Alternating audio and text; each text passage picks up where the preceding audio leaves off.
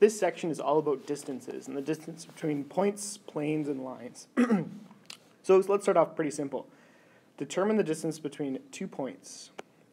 So if I draw a very quick diagram here, call this point A, call this point B, how do we find the distance between them? The way that we could do this is we think about AB as a vector. And then the distance between them is just the magnitude of that vector, right? So if we find vector AB, it's just going to be the difference between points A and points B. So it's going to be, if we start with B, so B minus A, it's going to be negative 6 minus 2, 8 minus 3, and 2 minus negative 4. So AB is negative 8, 5, and 6. So that's vector AB. Now to find the distance between those 2 points, we could just use the magnitude of those. So the magnitude we know, the magnitude of AB, is just going to be the square root of 8 squared plus 5 squared plus 6 squared, which comes out to, well actually we'll just do 64 plus 25 plus 36, which comes out to 125. So it's root 125. And we can actually reduce that radical. We can pull out a 25 as a 5, so it's 5 root 5. So that is the distance between those 2 points, just the magnitude of the vector between the 2 points. The next one has the distance between a point and a line. And the thing to remember here, always draw a sketch. I think that's the most important thing for these questions, draw a sketch. So we have our line, and we have a point, and we're going to assume this is happening in 3 dimensions. Point is called P, and our line has some point, right? And then it has a direction vector, right? And we can call this point, I'm just going to call this point A. I don't know, whatever, A. So the question is now, how do we find the distance between the point and the line? And obviously, we don't want just any distance between the point and the line. We want the shortest distance between the point and the line. So if we think about it, we want the perpendicular distance from the point and the line. And how are we going to solve that? Well, I think the easiest way to think about this, using all tools that we already know, is let's make a right angle triangle. So A is not the point that's right under P on the line, so let's connect A and P together to make a vector. I'm going to call this vector AP. So the thing is here, we have essentially 2 vectors. We have vector AP, as I called it, and then we have the direction vector of the line, M. How could we possibly find that distance between the point and the line? Well, if you look at this as just a right angle triangle, if we knew, so we can find the length of AP, if we knew what this little angle was in here, we could use sine, basically, our trig, to find what that opposite side of that right angle triangle is. And that's essentially what we're going to do. We're just going to find that angle first and then determine that opposite side. So in order to do that, we should find what our vector AP is, because we basically need to use dot product to find the angle between 2 vectors, right? So we need to find what AP is. And again, we're just going to subtract those 2 points between A and P. So our P is negative 1 minus 1. We're looking at this point here and this point here, by the way. And then 1 minus 2. And then 6 minus negative 1. What does that give us? Negative 2, negative 1, and 7. That's our vector AP. So once we know what AP is, we basically have 2 vectors here. We have AP and our vector M, our direction vector of our line. We want to find the angle between those 2. And we know the relationship we're going to use for that is just our dot product, which is usually A dot B equals the magnitude of A, magnitude of B, cos theta. right? So if we know the dot product of our two vectors, the magnitudes of A and B, we can solve for cos theta, essentially. So just off to the side here, I'm going to find the magnitude of vector A, which will be AP. The magnitude of AP is, if we look up there at our vector, negative 2, 1, 7. So it's just going to be the square root of 4 plus 1 plus 49, which is going to give us the root 54. And the magnitude of M, our direction vector again is 0, 1, 1. So it's just going to be the square root of 2. There we go. And then A dot B, I'll just do that up here. A dot B, if we dot those two things together, our two vectors, again, the two vectors that we're looking at is this one here, and then our direction vector of our line. So it's going to be negative 2 times 0, which is just 0. Negative 1 times 1, which is negative 1. And 7 times 1, which is 7. So our dot product is equal to, looks like it's 6. And then we can just plug that in. Sorry, it's a little bit squished here. I just wanted to fit it all in the one place. So A dot B is 6, so 6 equals root 54 root 2 cos theta. So if I'm solving for theta, theta is going to be inverse cos of 6 over root 54 root 2, which comes out to 54.74 degrees. So that's our angle. So what would we have so far? We have the angle between those two vectors, right? We have the angle between the two vectors. And if we wanted to find this side of the triangle, we could use this hypotenuse length, which we already know is root 54, and this angle here, and sine in order to find that opposite side, right? So let's do that now. So if we do, so just going back up here, again, sorry about the clutterness. I should have gave more space for this question. Sine theta equals opposite over hypotenuse. So if we rearrange this, our opposite side, or our distance, is just going to be h sine theta. And our h is just our hypotenuse, which is root 54 sine 54.74, which comes out to root 54 times sine 54.74, which comes out to almost exactly 6. The answer is actually exactly 6. So if there was no rounding error, it should come out to exactly 6. So that's our answer. That's the distance from that point to that line. So just using a little bit of geometry, a little bit of trig, we were able to solve this question. But the key was draw a picture, draw a little sketch, and you can see it's essentially just a right angle triangle. We're trying to find one of the lengths. Oh, and just a label here, that D there was that distance. All right, let's go on to the next question. Point to a plane. This one's actually a little bit easier, I think, than the previous one. The previous one was a whole bunch of steps. This one is a little bit more straightforward. The calculation is a little more straightforward, but the concept is maybe a little bit trickier. So we have a plane. Let's pretend we're looking at the edge of the plane here. And we have a point that's sort of floating above that plane. And we want to know the distance between the point and the plane. So it actually, the drawing looks very similar to the previous one. All right? Just imagine this is a plane that's coming sort of directly out at you. We're looking at the edge of it instead of just a line. And we know, so we want the distance there. And what do we know, essentially? We know that this point S is -1, 2, and -4. And we know the equation of the plane. So how can we go about doing this?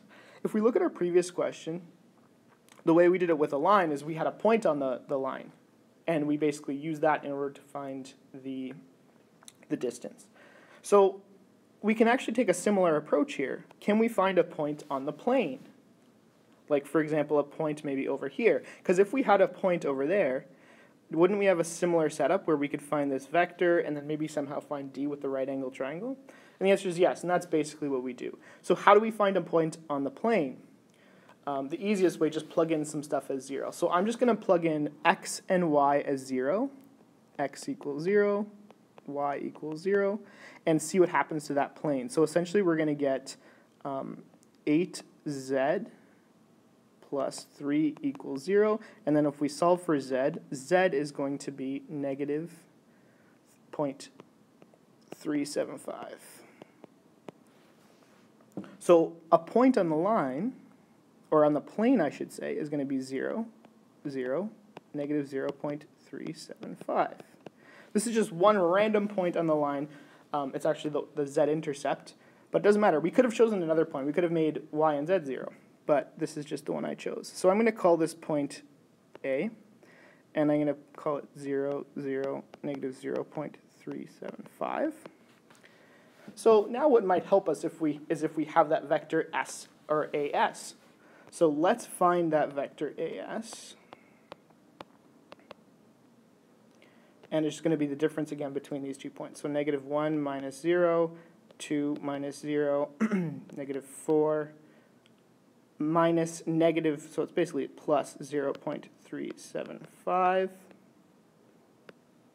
And that comes out to negative 1, 2, and negative 3.625. See, it's easy when we plug in zeros for x and y because everything sort of cancels out, except for that z, but that doesn't matter. So we have this vector now. That's cool. How could we possibly find that distance? Well, if you look at what we did in the previous question we used a little bit of trig, but the problem here, do we have a vector on the line? And the answer is no. We don't have a vector that goes in this direction. It's a plane. Sorry, not a line, a plane. We don't have a vector on the plane. But what do we have instead? What does that equation of our plane tell us? Remember, it's the Cartesian equation of a plane, which actually tells us the normal to the plane. So the normal is going to look something like that. We don't know how long it is compared to that distance. It's not going to be the same length as the distance, right? But it is going to be in the same direction as the distance. So we're going to call that, sort of squeezing in there, we're going to call that n. That's our normal vector. So we know that, but we don't know a vector in the line. But that's okay because we have a tool to be able to find what d is. Do you remember your projections from our last unit? Couldn't we just find d as the projection of our vector as onto n? Remember what a projection is. Pretend the sun is shining over here, right? And it's going to cast a shadow of vector as onto the normal vector n. So what's that shadow going to look like? Well, it's going to sort of shade, shade, shade, shade. So essentially, that projection is going to be the exact length that we're looking for, the distance of from the point to the plane. And this is the way we do it. This is why essentially we learn projections. It's an easy way to find the distance between stuff.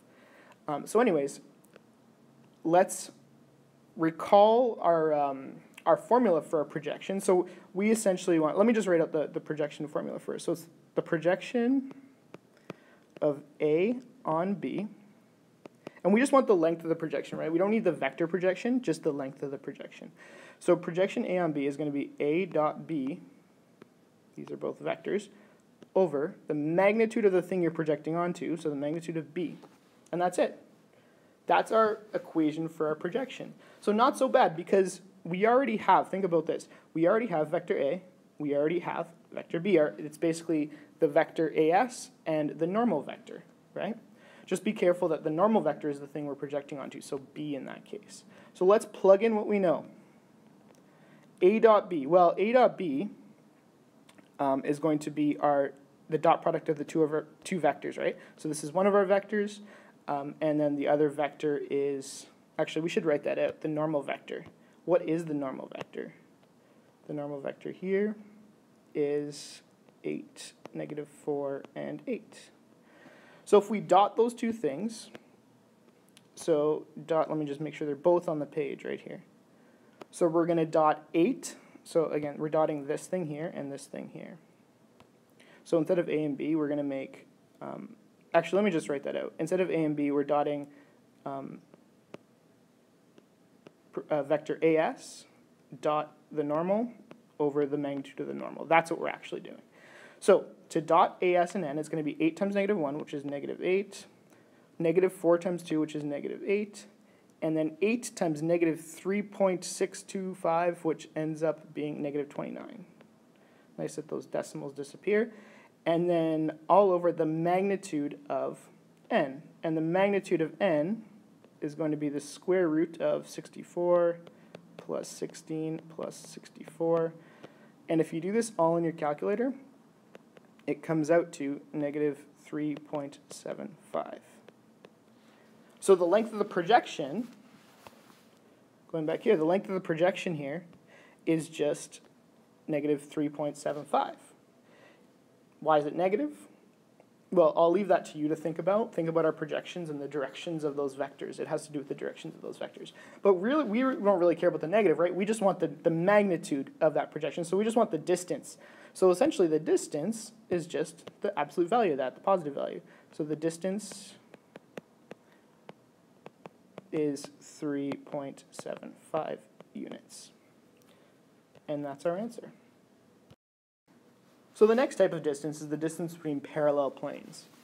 Notice that these two planes are parallel. We know that by the direction vectors. The direction vector of the two planes, actually let me just write that out. The direction vector of this plane, I'll call it n1, is going to be 2, negative 1, 2. And the direction vector n2 of this plane is just also going to be 2, negative 1, 2. Now look at the d value. The d values are different. One is 16 and one is 4. So they must be parallel planes because they have parallel normals. But they're not the same plane because the d value isn't the same.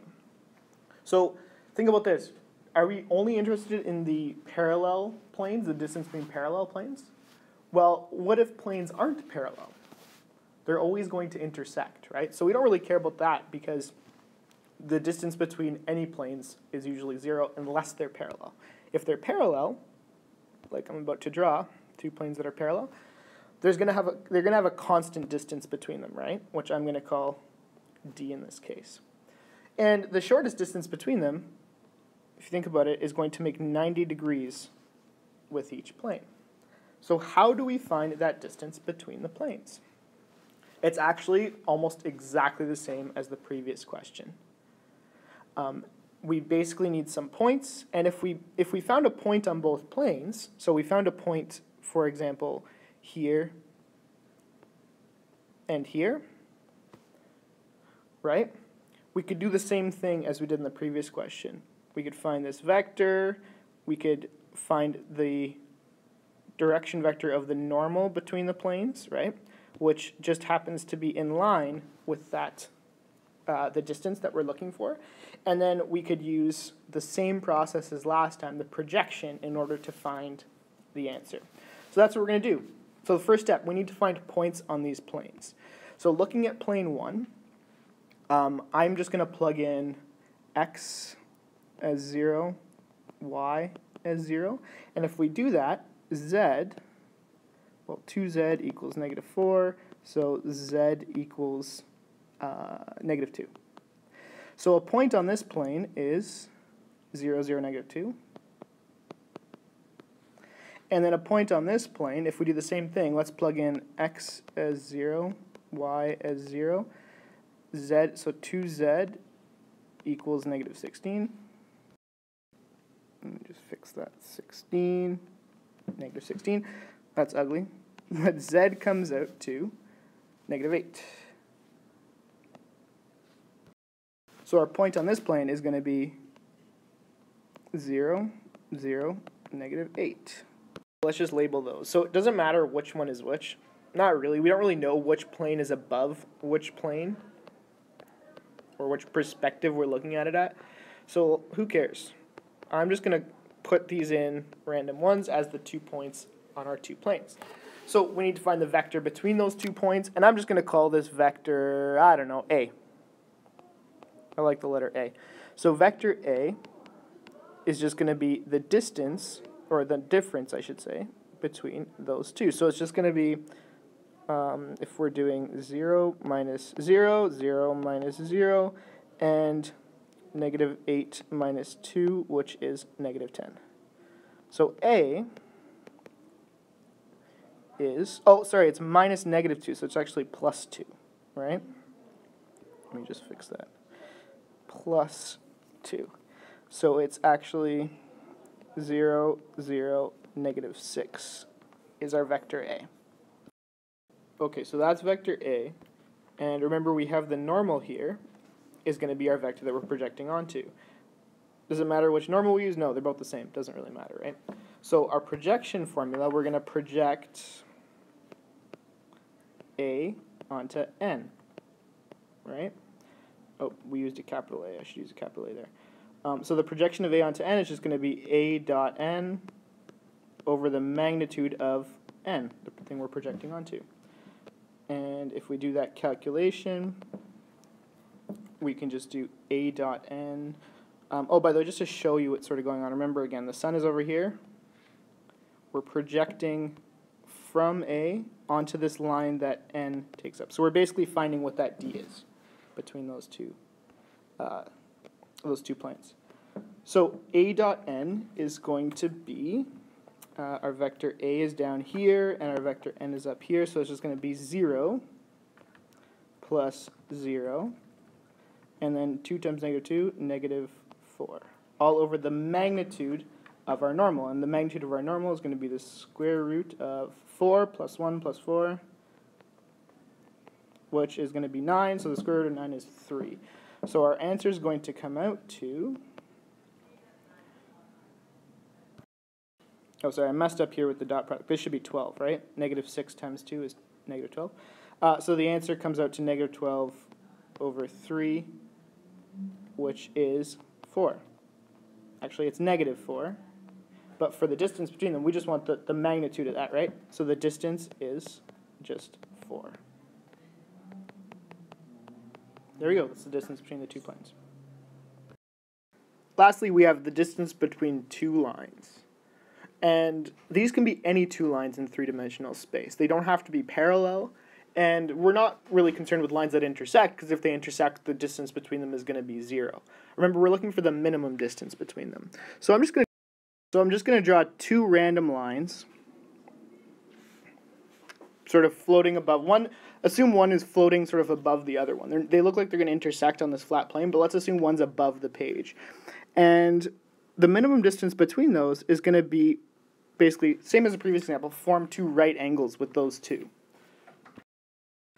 Now the thing we know about this, we'll call this distance D, that's the distance we're trying to find. The thing we know about these lines is that each of them has a point on it and a direction vector. I'll do the direction vectors in blue and the points in black. So there's our point and there's a direction vector, there's our point and there's our direction vector of our second line. So the tricky thing about this, and we'll call this, actually let me just label L1, L2 so we can differentiate. The tricky thing about this is to visualize it on a flat piece of paper or a flat screen. It's tricky to visualize. But the thing to keep in mind, these are two planes that are skewed. We're going to assume they're skewed. Because if they're parallel, the same process will apply. But something to think about, if two lines are skewed to each other, they never touch, they never intersect, and what else has that property in 3D space? Two things that never touch or never intersect. The answer is planes. If you have parallel planes, sort of one above the other, they will never touch and they'll never get near to each other. They'll have the same distance between them. And one thing that we're going to do in class is I'm going to show you how this works. But basically, you can assume each of these lines is on a separate parallel plane. Just drawing a quick sketch here below. So if this is one of those planes, and this is the other plane, you can sort of assume that these two lines, one of the lines is sort of going like this through this plane, and one of the lines is sort of like going through this, through the other plane. These planes are above each other. And as I said, the distance between these two planes is going to be essentially constant.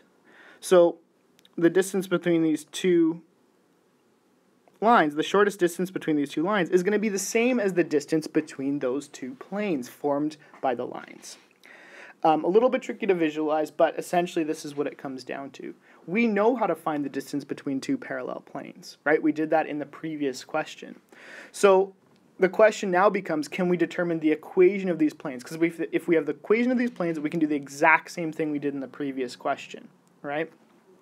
So let's look at the top plane, L1, right? It's based on this line up here. So this plane here is based on this line up here. And this line has a point and a direction vector. What else do we need to define the plane? Well, if we have the point and we have one direction vector, right? All we need is another direction vector in order to define that plane, right? Well, if these two planes are parallel, won't they both have the same direction vectors? They essentially will, right? So we can use this direction vector to express basically the plane up here. So if I call this M2 and M1, the two direction vectors of the two lines, essentially this plane up here is going to be made up of M1 and M2, the two direction vectors, and the point from L1. And the point from L1 was -2, 1, 0. Okay, a little bit hard to see, but that's that point. So can we determine the equation of that plane? And the equation of the plane that's going to help us most is the Cartesian equation, right? Because then we're basically going to have a normal, and once we have a normal here, we can pretty easily find the distance between the plane. So that's what we have to do. So in order to find a normal, essentially we just need to cross M1 and M2. So if we do M1 cross M2, that's going to give us the direction vector of the.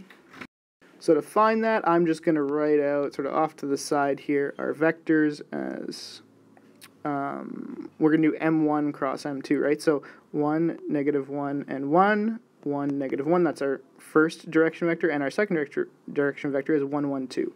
1, 1, 2, 1, 1.